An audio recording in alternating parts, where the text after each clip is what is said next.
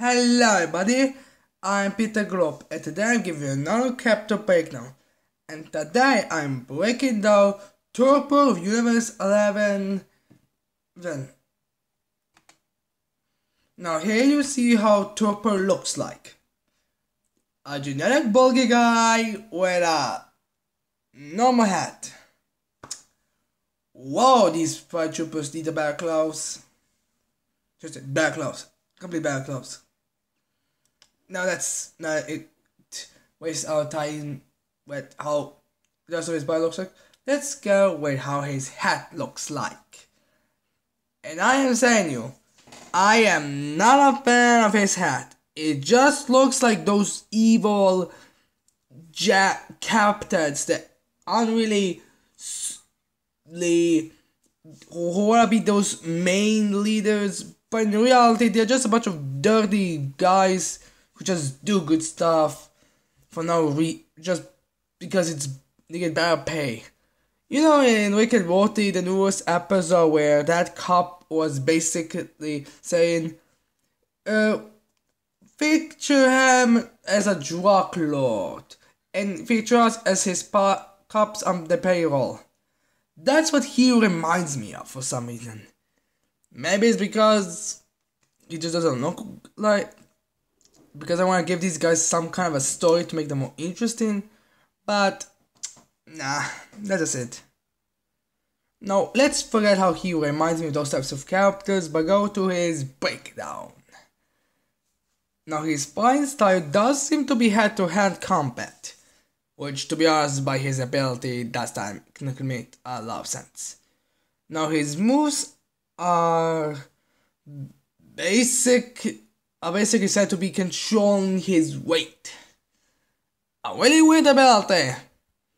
So basically that's what every woman wants. Eat as much as she wants and they never get any heavier because she can just make herself lighter. That would probably be in those series that a woman has a problem with her weight just because it's a little heavier. Make really happy that she would have that ability. Why doesn't he use in a battling? No, his abilities are, as far as we see, he just seems to be able to make himself heavier because he turns into something to basically a stone, and he might just, and his whole getting lighter thing is also something he could possibly do. But since we don't know how that would look, it's hard to say if he looks exactly like he looks now. He just is able to fly or something like that. But yeah. He also might have energy blasts, but nothing else really. Now he also might have a communicator because these ears don't really look like normal ears. So yeah, a communicator is a possibility. Now his fighting tactic is basically to fight somebody, and then when he can grab him, he grabs him, turns himself into stone, so that opponent will be restrained, so his allies could take the restrained enemy or opponent down.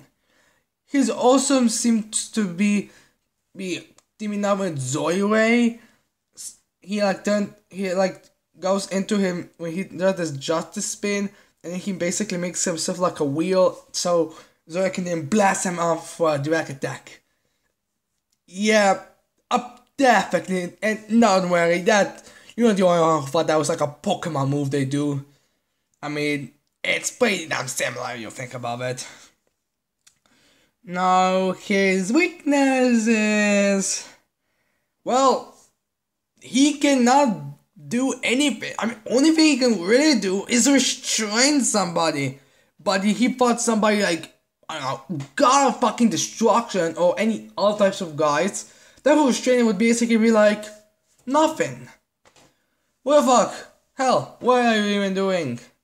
I mean, seriously, even Magikarp from Universe 3 actually was able to hold on Super Saiyan Goku and his liquid metal. This guy can just turn himself into stone and be heavier. Nothing else, really. I remember, his whole one powerful strike pain is because of Zoe. How he actually eliminates himself if you think about it. Because he was still that his heavy form, and then that stage broke. It does mean that that stage seems to be weaker than before the Gods of Destruction fought. And now he is under the weakness, and maybe he has an energy blast, but nothing really. Now, I'm Peter Globe. I hope you liked this video. I hope you leave a like and subscribe to my channel for more videos like this one in the future. See ya.